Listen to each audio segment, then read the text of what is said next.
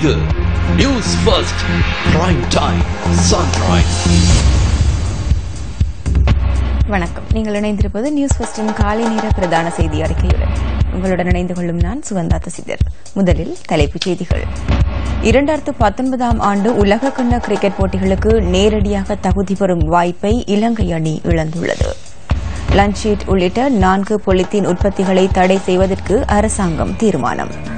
பாடசாலைகளில் டெங்கு ஒழிப்பு செயற்திட்டம் மீண்டும் ஆரம்பம். அமெரிக்காவில் எரிவாயு இணைப்பின் விலை உயரும் அபாயம் காணப்படுவதாக அந்நாட்டு எரிசக்தித்துறை அமைச்சு தெரிவித்துள்ளது.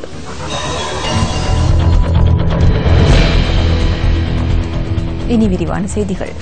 லஞ்ச் ஷீட் உள்ளிட்ட 4 பொலித்தீன் உற்பத்திகளின் பாவனையை இன்றிலிருந்து தடை செய்ய அரசாங்கம் நடவடிக்கை எடுத்துள்ளது. இது தொடர்பான வர்த்தமானி அறிவித்தல் நேற்று நள்ளிரவு வெளியிடப்பட்டது.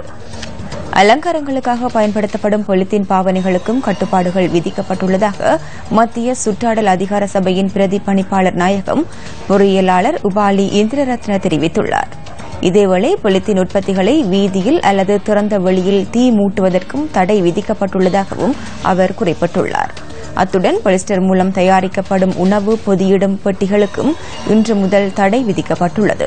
அத்துடன் உலகில் அதிகளவு பொலித்தீன் பாவனை இடம்பெறும் நாடுகளில் இலங்கையும் ஒன்று என மத்திய சுற்றாடல் அதிகார சபையின் பிரதி பணிப்பாளர் நாயகம் கூறியுள்ளார்.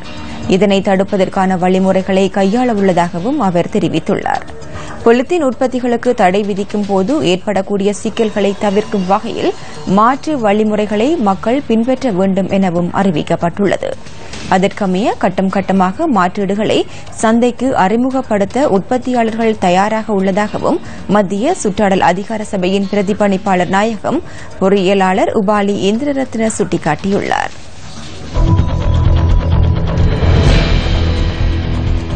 மேல் மாகாண ஆளுநர் பி சோமஸ்ரீயின் செயலாளரின் உத்தியோகபூர்வ வாகனத்தில் தீ பரவியுள்ளது.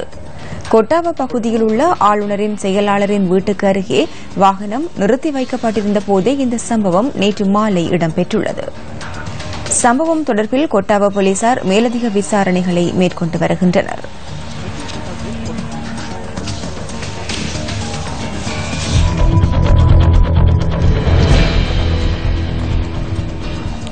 பாடசாலைகள் 3ஆம் தவணை கல்வி நடவடிக்கைகளுக்காக திறக்கப்படவுள்ளன.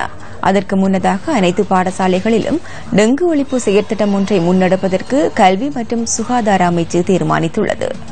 நாளை முதல் எதிர்வரும் 4ஆம் திகதி வரை இந்த செயற்திட்டத்தை முன்னெடுக்க தீர்மானித்துள்ளதாக தேசிய டெங்கு ஒழிப்பு பிரிவின் சிறப்பு வைத்திய நிபுணர் பிரசீலா சமரவீர தெரிவித்தார்.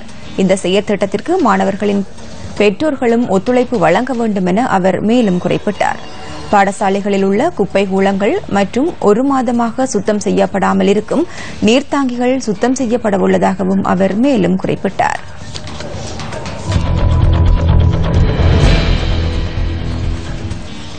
ஊழலுக்கு எதிராக மக்களை தெளிவுபடுத்தும் நோக்குடன் கடந்த 1 மாதமாக நியூஸ் ஃபர்ஸ்டினால் முன்னெடுக்கப்பட்ட தேசிய செயற்திட்டம் இன்றுடன் நிறைவு செய்யப்படவுள்ளது.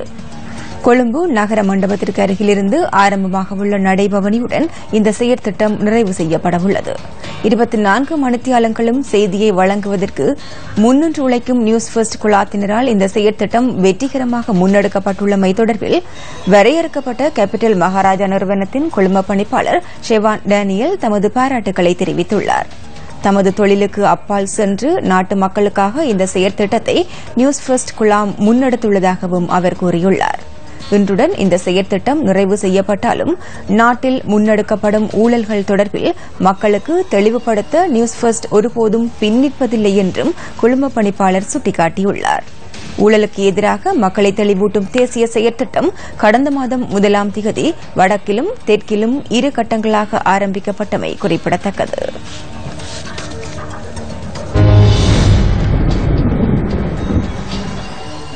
இன்றைய நாளுக்கான வானிலை தொடர்பான தகவல்களுடன் இணைந்து கொள்கின்றார் வானிலை அதிகாரி கே சூரியகுமாரன்.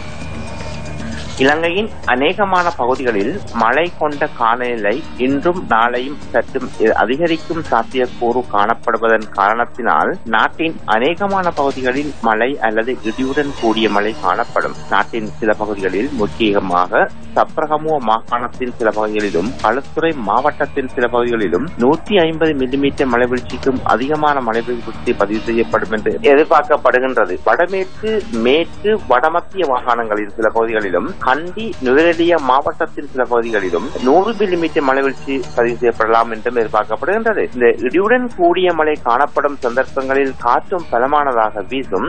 கடல் பிராந்தியங்களை பொறுத்தவரையில் மன்னார் முதல் காங்கேசன்துறை, திருகோணமலை ஊடான மட்டக்களப்பு வரையான கடல் பிராந்தியங்களில் மழை அல்லது இடியுடன் கூடிய மழை காணப்படும். கடல் பிராந்தியங்களில் மன்னார் முதல் பொத்துவில் வரையான கடல் பிராந்தியங்களில் காற்றின் வேகமானது மணித்தியாலத்துக்கு 30 கிலோமீட்டர் முதல் 40 கிலோமீட்டர் வரையான வேகத்திலும், ஏனைய கடல் பிராந்தியங்களில் மணித்தியாலத்துக்கு 20 கிலோமீட்டர் முதல் 30 கிலோமீட்டர் வரையான வேகத்திலும் மேற்கு அல்லது தென் மேற்கு திசையிலிருந்து காற்று வீசும். அத்துடன் சூரியனின் தெற்கு நோக்கிய நகர்வானது கடந்த மாதம் 27ஆம் தேதி முதல் இம்மாதம் 6ஆம் தேதி வரை இலங்கைக்கு மேலாக காணப்படுகின்றது. இதன்படி இன்று கொட்டுக்கச்சிய, மமுதுகம, எகட்டுவெவ, கலாவ, மடத்துகம, கிவிச, கொளநறுவ, வாகனேரி போன்ற நகரங்களை இணைக்கும் அகலக்கோட்டின் வழியே பகல் 12 மணி 11 நிமிடத்துக்கு சூரியன் அது உச்சம் கொடுக்கும்.